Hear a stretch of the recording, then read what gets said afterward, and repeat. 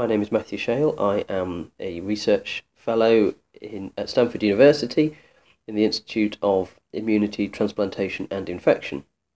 My involvement in celiac disease research primarily stems from my training as a gastroenterologist, but also through undertaking a PhD in gut immunology. These studies led me to really want to understand more about the very fundamental issue in the intestine, which is how the immune system knows when to react and when not to react.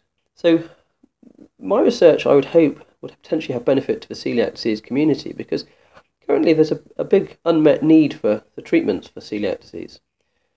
Currently, complete dietary exclusion of gluten is the only approach, and this is partly because we know relatively little beyond the effect of gluten in terms of how damage is then actually occurring in the intestine and the various cells and networks that lead to this damage.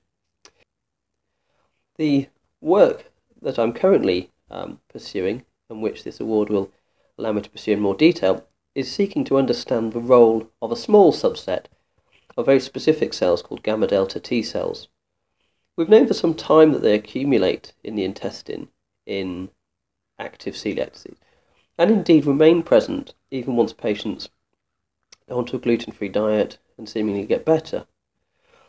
But we're not clear if these cells are doing damage during active disease or whether they're crucial to actually repairing some of the damage that's been done.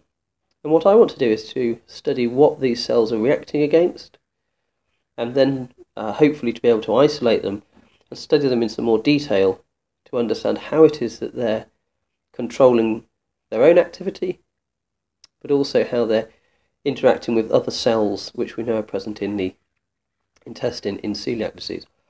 And my hope would be that this will allow us to come up with ways to target or regulate these networks of immune response in celiac disease, with the hope this may realistically translate into a therapeutic option in the future.